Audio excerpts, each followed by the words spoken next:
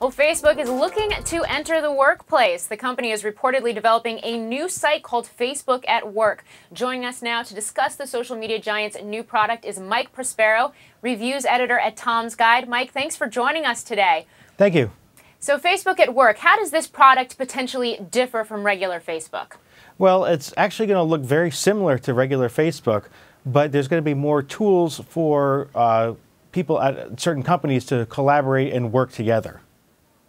And what would this, moving into so-called enterprise, what does this strategy mean for Facebook? Well, for one thing, in the short term, it means more revenue. If you have people using a different service, they can market different things to them and, charge enterprise customers money for using this service. And how successful do you think this could potentially be in light of that fact? Well, it's very early to tell, but I mean, given the fact that Facebook already has 1 billion users, being able to use a similar service for work, it's something that they're very comfortable with already, so it has the potential to be very popular.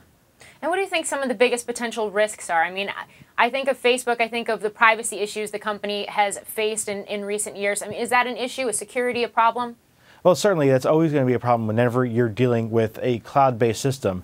But it also has to deal with the fact that there's a lot of entrenched companies that are already doing this fairly well. Microsoft has big cloud collaboration tools, and Google as well has Google Docs, which obviously is very helpful for collaborating online.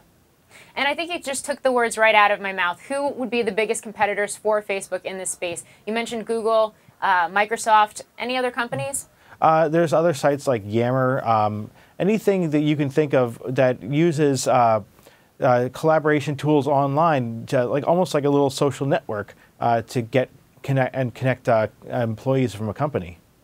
And talking about that, I would imagine LinkedIn will be directly impacted by this potentially as well.